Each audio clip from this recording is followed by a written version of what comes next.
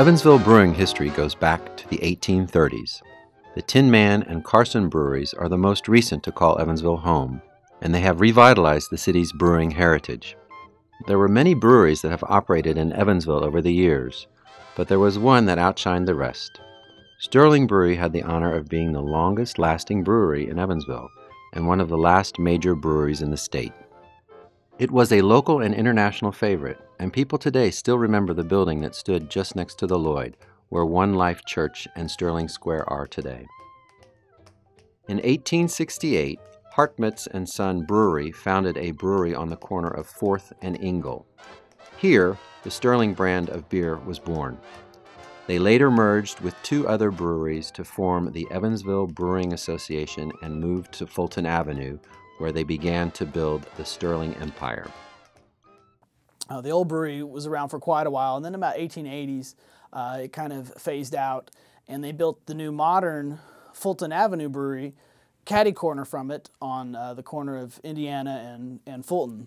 The brewery was a nice big brick building. It was state-of-the-art, and it kind of phased out the old one. I think they tried revitalizing the old brewery, but it really never really got back up to speed. The Fulton Avenue Brewery then was pretty much one of the big ones in town other than Cook. It expanded quite a bit at the beginning.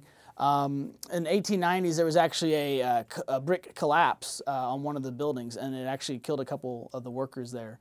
But once that was cleared out, they built the iconic stockhouse that most people recognize there right at the corner of Pennsylvania, the Lloyd Expressway, and Fulton. That was built around that time, and they really kept expanding quite a bit over the first part of the turn of the century, gaining in popularity. Not even Prohibition could shut it down. Instead, the brewery adapted by canning and producing drinks such as soda and cider. When Prohibition met its end in 1933, the Evansville Brewing Association, now called Sterling Brewery, reopened for business. Cook Brewery was the only other local brewery to reopen. Sterling also got new equipment in the 30s.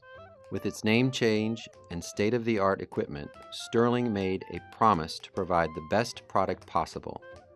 Daily tours of the facility were provided to the public in the 1930s. The community enjoyed the Ratskeller, which was connected to the brewery, while employees enjoyed free beer at work. We would have beer fights once in a while, spray each other with beer, and go home sticky. All your clothes, have to wash all your clothes full of beer. And we would take a can of beer, and the pop tops were different than they are now. When they first popped open, they just made a little tiny hole. So you take a can of beer and you put it on a motor or something, it's hot, and you get it hot, and then you pop it open, and then you throw it in the middle of a bunch of people, and it sprayed beer everywhere like a fountain. And that was a kind of a favorite thing for us to do to one another if we were trying to get even. The beer was very popular with consumers, and it was said that Sterling beer is a goblet full of flavor and friendliness. It's the difference between licking dry lips and feeling wonderfully quenched and refreshed. It's an invitation to throw care and tension overboard. It's escape into a loose-tide land of relaxation and contentment. Sterling's popularity reached far and wide. They shipped their products all over the world, from Canada to Japan. In 1956, 3 visitors from the Russian embassy visited Evansville and went to Sterling Brewery. They wondered why they couldn't buy Sterling beer in Washington, and went as far as to say that they like vodka and beer equally well and prefer to take each straight and not in combination. The 50s also saw the rise of Sterling Bell. She became the face of Sterling beer, and she was on many commercials, television specials, and radio shows. 1972 brought more change to Sterling. The company was purchased by G. Heilman Brewing Company, a brewery based in La Crosse, Wisconsin. John Galstead was his name. He was supposed to be the hatchery man. He was supposed to come down and close it up. Well, he was down here, and he walked through the plant, you know, and everything. But after he was there for a while and got acquainted with all the guys, He went to G. Howman Brewery, him, and told him, said, there's a nice little brewery down there. You better hang on to it. Early in 1988, it was announced that Sterling was being closed. The city of Evansville had recently raised the price for sewage utilities twice, taking a toll on the company. According to G. Heilman Brewing, the Sterling brand was not one of their top 10 most popular beers anymore. Dry malt beer was viewed as an antique recipe in need of retirement. For a period of time, the local brewery had been kept open by producing brands popular in the South. Since G. Heilman Brewing had built a brewery in Perry, Georgia, Sterling was no longer needed. The pros to closing Sterling were greater than the cons for their owner. Evansville was thrown into distress. Not only were 200 jobs now on the line, but Sterling was also the last operating brewery in the city. Many local consumers were angry and upset. They were very loyal to Sterling, and they never bought any other brand. At the time of the closing, workers were making $13 an hour. The Evansville community seemed to agree. Sterling could not be closed.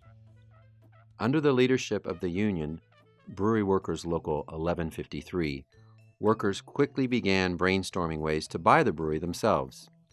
If every employee contributed $5,000, they would have $1 million. They had 12 weeks to decide, and the clock was ticking. Tom Mullerin, a union official, determined it was just not possible for the workers to purchase it, but if the right investors got behind it, the brewery could be saved.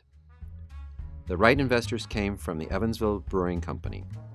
John Durnan, owner of Cook Label Company, Mark Mattingly, a local attorney, and John Brzezinski of Texas came together to found this company with explicit purpose of saving Sterling Brewery. Together, they bought it along with a few other brands from G. Heilman Brewing. On Tuesday, September 20th, 1988, workers were finally able to report back at 7 a.m. to begin work again. Production picked up, and by 1994, Sterling was shipping 40% of its product overseas, mostly to Japan, Great Britain, and South America. Unfortunately, 9 years after the miraculous saving of the brewery, they were forced to declare bankruptcy. This time there would be no fairy tale ending for the brewery and its workers. October 1st, 1997, saw the closing of Sterling. The Evansville Brewing Company closed Sterling's doors for good. The workers left, their jobs were gone, the crusade to save their brewery was lost after 9 years. The last major brewery in Indiana had met its end. They had security.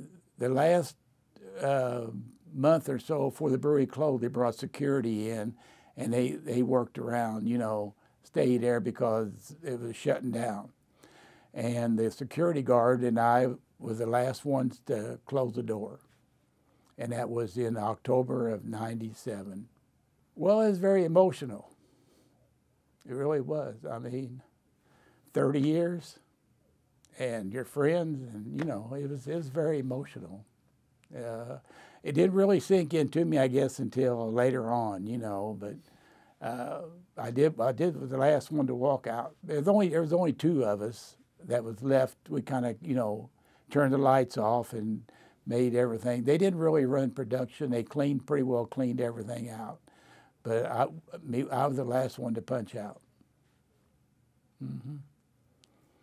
Part of the brewery was razed in 1998, but few buildings were left behind. In 2012, One Life Church made part of Sterling its home.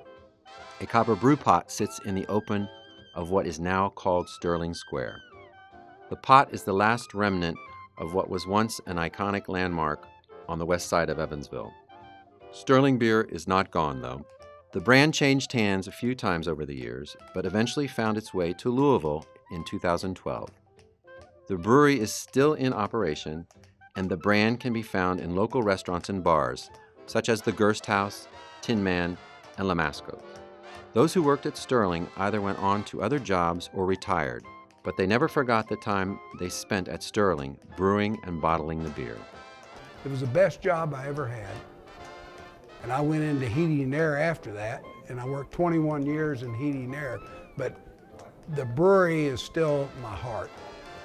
And I mean, I love working at the brewery. Today, they have an annual reunion at Hilltop Grove to reminisce and tell stories of their time at the brewery. They celebrate the jobs they had and the company they worked for, and they will always remember the time they bottled beer for one of the oldest breweries in the country, Sterling. Do you hear that bell? That Sterling bell.